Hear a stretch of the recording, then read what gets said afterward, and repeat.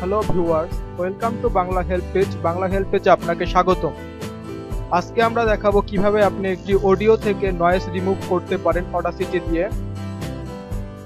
আমরা অনেক রকম অডিও রেকর্ডিং করে থাকি, অনেক সময় ভিডিও ডাবিং করার জন্য বা অন্যান্য কাজের জন্য আমরা অনেক সময় অডিও রেকর্ড করে থাকি, কিন্তু সেই অডিওতে যদি কোনো সাউন্ড থাকে বা কোনো নয়েজ থাকে তাহলে কিন্তু আমাদের ভালো লাগে না। ধরুন যদি আপনার একটা কোনো ভিডিওর সাউন্ডে কোনো ফ্যানের শব্দ বা আশেপাশে মানুষজন বা গাড়ি ঘোড়ার শব্দ থাকে তাহলে কি আপনার কাছে ভালো লাগবে? অবশ্যই ভালো লাগবে না। তো সেজন্য আমরা এই নয়েজগুলোকে কিভাবে রিমুভ করব সেজন্য আজকে আমাদের এই টিউটোরিয়াল। তো আপনি যদি আমাদের চ্যানেলের নতুন ভিজিটর হয়ে থাকেন অবশ্যই আমাদের চ্যানেলকে সাবস্ক্রাইব করুন, সাবস্ক্রাইব করে আমাদের সাথেই থাকুন, কারণ আমরা আপনার জন্য নিয়ে আসবো নানা রকম tech related, technology related video. তো সেজন্য কিন্তু অবশ্যই আমাদের সাথে সাবস্ক্রাইব করে থাকতে হবে। তো চলুন চলে যাচ্ছি টিউটোরিয়ালে। প্রথমত আমাদের নয়েজ রিমুভ করার জন্য একটি সফটওয়্যারের প্রয়োজন হবে। সফটওয়্যারটির নাম অডাসিটি। অনেকেই এই সফটওয়্যারটাকে আপনারা চিনেন। তো প্রথমে আপনারা সফটওয়্যারটাকে ডাউনলোড করে ইনস্টল করে নেবেন। সফটওয়্যার ডাউনলোড লিঙ্ক আমার ভিডিও ডিসক্রিপশন বক্সে পেয়ে যাবেন। আপনারা এই ডাউনলোড লিঙ্কে গেলে এরকম একটি পেজ আসবে আপনাদের সামনে। তো আপনারা এই পেজের থেকে এই যে এখান থেকে দেখতে পাচ্ছেন যে অডাসিটি ফর উইন্ডোজে ক্লিক করবেন। যদি আপনি ম্যাক অ্যাড্রেস ইউজার হয়ে থাকেন তাহলে এই যে ম্যাক আছে, যেহেতু আমরা উইন্ডোজ ইউজার সেক্ষেত্রে আমরা যে উইন্ডোজে ক্লিক করব। উইন্ডোজে ক্লিক করার পর দেখেন এখানে লেখা আছে অডাসিটি ইনস্টলার। এখানে আপনারা ক্লিক করলে দেখতে পাচ্ছেন সফটওয়্যারটা 25 MB সফটওয়্যার। এখান থেকে আপনারা ক্লিক করে ডাউনলোড করে নেবেন। আমার যেহেতু ডাউনলোড করা আছে সেজন্য আমি আর ডাউনলোড করলাম না। তো সরাসরি আমি সফটওয়্যারটা এখন ওপেন করব। এই যে আমার সফটওয়্যারটা আমি ওপেন করছি অডাসিটি। তো এটা হলো অডাসিটি। আপনি ওপেন করার পরে এরকম একটি ইন্টারফেস চলে আসবে। তো আসার পরে আপনি এখান থেকে যে কোনো কিছু রেকর্ডিং করতে পারেন, রেকর্ডিং করে আপনারা অন্যান্য কাজে ব্যবহার করতে পারেন, নানা রকম যেসব কাজগুলো আছে।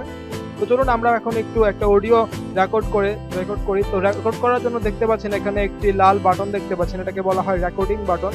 তো এখানে ক্লিক করলে আমাদের কথার সাথে সাথে রেকর্ডিং শুরু হবে। আমরা এখানে ক্লিক করলে আমরা যেটা রেকর্ডিং করতে চাই সেটার সাথে সাথে বলা শুরু করবো, বললে আমাদের অটোমেটিক রেকর্ডিং হবে। তো চলুন আমি একটু ব্রাউজারে যাচ্ছি। ব্রাউজার থেকে দেখেন আমি এটা একটা প্রথম আলো একটি পত্রিকার পেজে আছি। আমি এই পেজের এই কথাটুকু আমি রেকর্ডিং করতে যাচ্ছি। ধরুন এই কথাটা আমি রেকর্ডিং করব, সেজন্য আমি অডাসিটি দিয়ে ব্যবহার করব। তো অডাসিটিতে যাবেন আপনি, যাওয়ার পর এখান থেকে রেকর্ডিং অন করে সরাসরি এখানে কথা করবেন, বললে অটোমেটিক রেকর্ডিং হবে। তো চলুন আমি সরাসরি রেকর্ডিং করছি, সেজন্য আর কোনো কথা বলবো না। আমি এখানে রেকর্ডিং এ ক্লিক করলাম। নিঃসন্দেহে মুশফিকুর রহিম টেস্ট ক্রিকেটে বাংলাদেশ দলের সবচেয়ে সফল অধিনায়ক। টেস্টে বাংলাদেশ সবচেয়ে বেশি সাফল্য পেয়েছে তার নেতৃত্বে। বাংলাদেশ টেস্ট যে 10টা জয় পেয়েছে 7টি তার অধিনায়কত্বে। মুশফিকুর নেতৃত্বে ড্র হয়েছে 9টি টেস্ট, হার 17টিতে। কিন্তু অধিনায়ত্ব পর্বটা কখনোই চিরস্থায়ী নয়। শোনা যাচ্ছে নানা কারণে মুশফিকুর বিকল্প খুঁজতে শুরু করছে বিসিবি। কে হতে পারেন তার বিকল্প? এই প্রশ্নে অভিজ্ঞদের কাছ থেকে পাওয়া যাচ্ছে মিশ্র প্রতিক্রিয়া।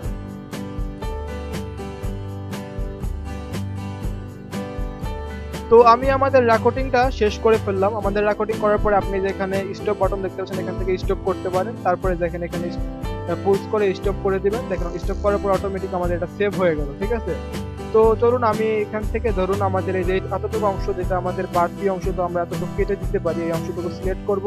সিলেক্ট করার পর দেখেন এখানে একটি কেচির ছবি দেখতে পাচ্ছেন কাটার, এখানে ক্লিক করবেন। আমাদের যে বাড়তি অংশ সেটা কেটে যাবে, ঠিক আছে। যে অংশটুকু আমাদের দরকার নেই আমাদের। তো এখানে দেখতে পাচ্ছেন আমাদের এখানে অনেক একটা বড় একটা অংশ, আমি এখান থেকে অল্প কিছু কেটে দিচ্ছি যেটা আমাদের প্রয়োজন, ঠিক আছে। তো আমি এতটুকু অংশ কেটে দিলাম। তো অংশ কেটে আমাদের মেন অংশটুকু রাখলাম। তো এবার আমরা আমাদের ভিডিও থেকে নয়েজগুলো রিমুভ করব। তো যখন আপনার ভিডিওতে নয়েজ থাকবে তখন আপনি দেখতে পাবেন এখানে ছোট ছোট কিছু ওয়েবক্যাম থাকবে, সেগুলো আপনারা রিমুভ করবেন। তো তার আগে আরেকটা আমি কথা জানাচ্ছি, আপনারা যদি চান যে কোনো ভিডিওর নয়েজ রিমুভ করবেন তাও পারেন। আপনি কোনো একটি ভিডিও ডাউনলোড করতে পারেন। ডাউনলোড করে সেই ভিডিওটাকে ফরম্যাট ফ্যাক্টরি নামে একটা সফটওয়্যার আছে, আপনি গুগলে সার্চ করলে পেয়ে যাবেন ফরম্যাট ফ্যাক্টর।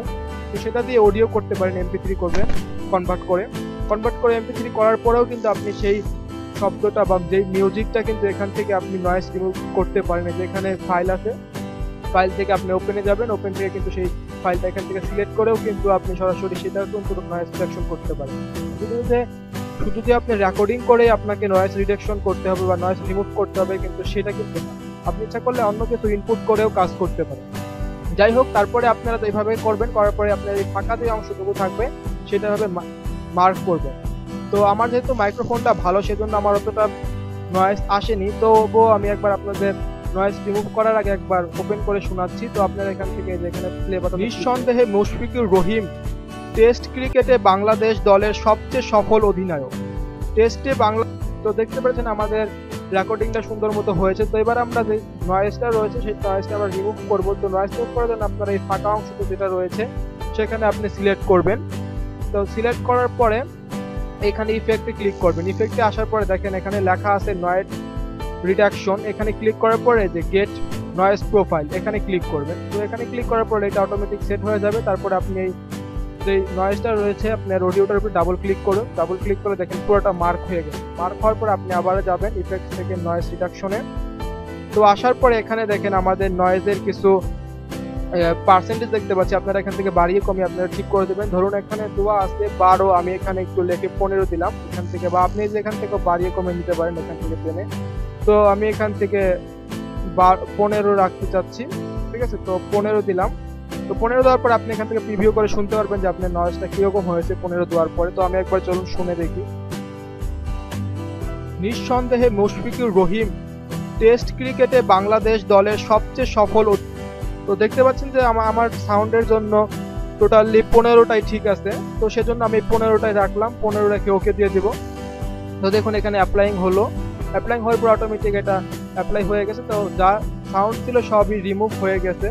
তো আপনারা চেষ্টা করবেন একবারই রিমুভ করার, একবারে যতটুকু রিমুভ হয় ততটুকু দিয়ে কাজ করবেন। আপনারা যদি একটা সাউন্ডের উপরে 3-4 বার এভাবে নয়েজ রিডাকশন ইউজ করেন তাহলে কিন্তু সাউন্ডটা হালকা হয়ে যাবে এবং সাউন্ড কোয়ালিটি খুবই কমে যাবে। তো তখন কিন্তু সাউন্ড কোয়ালিটি অনেক কম পাবে। যাই হোক, এভাবে আপনারা নয়েজ রিডাকশন করবেন, করার পর এটা সিলেক্ট করবেন।